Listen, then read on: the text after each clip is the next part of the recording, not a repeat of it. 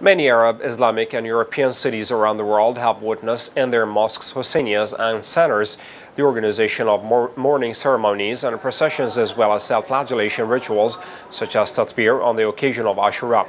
As in every year, Shias are determined to revive the painful tragedy and mourn for what happened to Imam Hussein and his family, peace be upon them, on Ashura, affirming that they will continue to revive the Husseini rituals to show the extent of their love to the Master of Martyrs, peace be upon him.